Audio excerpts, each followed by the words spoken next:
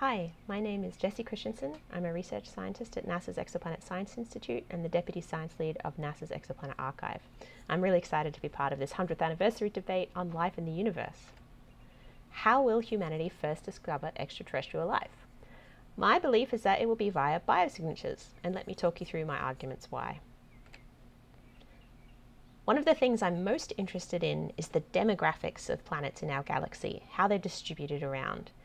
And one of the things we've discovered in the last 20 years is that exoplanets are incredibly common. We believe that most stars have exoplanets now.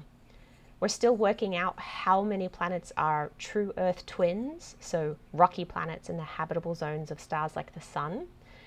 I would guess the number is somewhere around 20 to 30% of stars like the Sun have a rocky planet like the Earth in the habitable zone, but that number's still being worked out. This video is just showing over the last 20 years or so just how many planets we've found and how they're distributed on the sky. You can see we've found planets everywhere. And that's just our local solar neighborhood. If you extrapolate out, the galaxy is full of planets. And excitingly enough, the galaxy is full of rocky planets.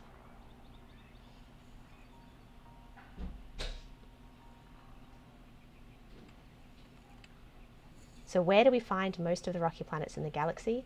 It actually seems like they're mostly orbiting M dwarfs, the small, cool red stars that, comprise 75% of the stars in our galaxy.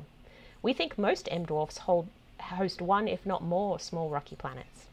This is a fly-through of some of the rocky habitable zone planets around the small red star TRAPPIST-1, which hosts 7 rocky planets, 3 of which we think are in the habitable zone. So that's exciting that there's a lot of rocky real estate around M dwarfs, since M dwarfs are so numerous in the galaxy. But there is a problem with M dwarfs, which is that they put out so much of their radiation, of their energy as high energy radiation, high energy particles, that we're not sure if rocky planets in the habitable zones of these stars can actually support life, or at least life as we know it. So we don't know that it can't, but we're worried about it's a possibility that it can. Let's assume, though, that M dwarf planets in the habitable zone can host life. The James Webb Space Telescope, which is a 6.5-meter infrared telescope, which is going to launch in the next year or so, should be able to observe the atmospheres of these planets, rocky planets around M dwarfs, and start looking for biosignatures. So these are markers of biological activity, and we're still looking for a smoking gun, like which molecule or combination of molecules really would definitively say that there's biological activity. Oxygen or oxygen and methane, some combination, some chemical disequilibrium that can only be maintained by life. That's the sort of thing we're looking for when we're looking for biosignatures. So if rocky planets around M dwarfs are habitable, my belief is that in the next decade, James Webb will find biosignatures around this planet, just because there's so many of them, and that's a really exciting prospect. If, on the other hand, it turns out that rocky planets around M dwarfs aren't habitable, all hope is not lost. NASA is currently studying missions for the next few decades, so 20 or 30 years from now, which would be able to detect biosignatures on true Earth analogues.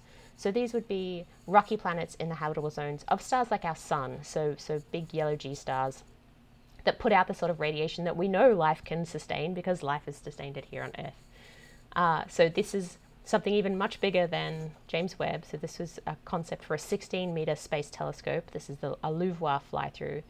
And LUVOIR and HABEX are both being designed such that you could actually take the spectrum of a rocky planet like Earth in the habitable zone of a star like the Sun. So if we can't find life around M dwarfs, then I think we can find it around Sun-like stars. We've found it at least once.